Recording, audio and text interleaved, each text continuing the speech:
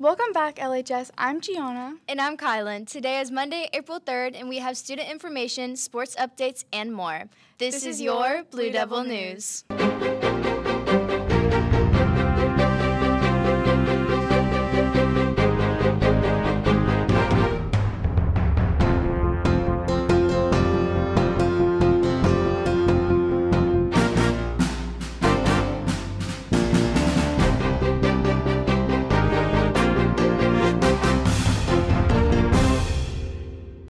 The last day to turn in books for the book drive is Thursday.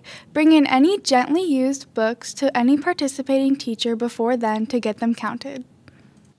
HOSA graduation stoles are in. Seniors, if you have ordered a stole, please pick it up in room C304 and with Ms. Tomlinson. If you did not get one, there will be a few extras that you can purchase at time of pickup. The cost will be $25. Miss Alsop's Digital Art and Design 2 class is offering services for clubs, sports, and other organizations in need. Email Miss Alsop with any requests for flyers, posters, and other graphics. Prom tickets have been raised to now $75, so get yours now. The University of Tennessee's special education program is now accepting applications for new teachers to begin coursework on July 1st, 2023. This morning, many students in Nashville participated in a walkout protest to demand gun safety. This comes as a response to the governor's refusal to enact change in our state legislation. Students walked out of school to meet at the Capitol at 10:45 a.m. In real-world news, former President Donald Trump is set to be arraigned, fingerprinted, and have his photos taken at the courthouse in downtown New York. It is said to be he will enter a plea of not guilty. We'll be back after these segments.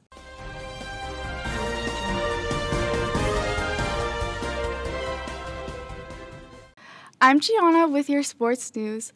Baseball took a big win on Wednesday against Cookeville, and they are back in action tomorrow at home against Mount Juliet.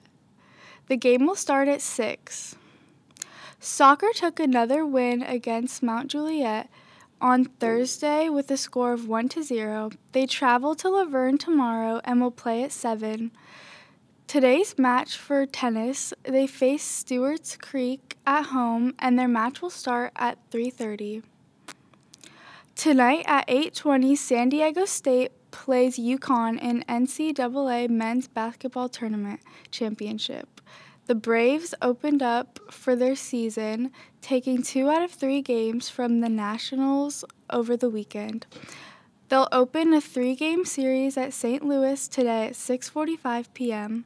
Charlie Morton is expected to start opposite of Jake Woodford. That's all for today. Back to y'all. Thanks, guys. That's all the news that we have for you today. I'm Gianna. And I'm Kylan. This has been the News to You from the White and Blue.